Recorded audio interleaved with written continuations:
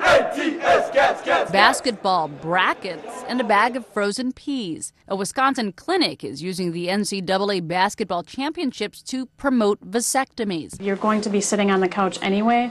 Might as well be recovering from a surgery or a procedure so that, you have a reason to be sitting on the couch doing nothing. As part of the promotion, Baycare Clinic is offering its patients coolers filled with insulated mugs and microwave popcorn to encourage a laid-back recovery. Holidays and March Madness is definitely our busier times. And this clinic isn't alone. A urologist at a Cleveland clinic says business there is booming. 2 or 3 years ago, actually, we just started noticing what others around the country, I think, had noticed is a significant spike around the time of March Madness.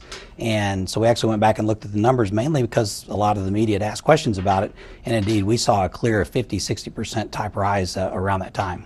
But he also sees an uptick around other sports. We also started to see it now around the Super Bowl, the Masters, the Ohio State-Michigan game. Vasectomies are performed under a local anesthetic within 30 minutes. Myra Lopez, The Associated Press.